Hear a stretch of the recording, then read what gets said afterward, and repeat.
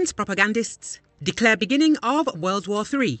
The main Russian propagandist, Margarita Simonyan, speculated on the inevitable beginning of the Third World War on her Telegram channel. Whether the World War breaks out now or a little later depends on whether Washington thinks it can use it now before the elections or vice versa. Judging by the gleeful silence of the US media, they are thinking so far. The propagandist wrote. Simonyan expressed confidence that it will not be possible to avoid such a development of events.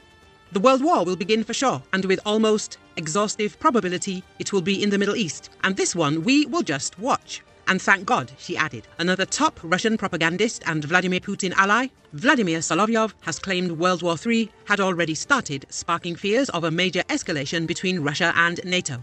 The anchor on the state-run TV channel Russia 1 has regularly described Putin's invasion of Ukraine as a conflict between Russia and the West, while also warning of escalation. Keeping with this theme, Solovyov warned Russia was confronted with a formidable enemy. We are dealing with the collective West, so to speak, which means more than 50 countries. He added, some of them are not Western. The West is no longer a geographical term. Either way, they will get the economy going and move it onto a war footing.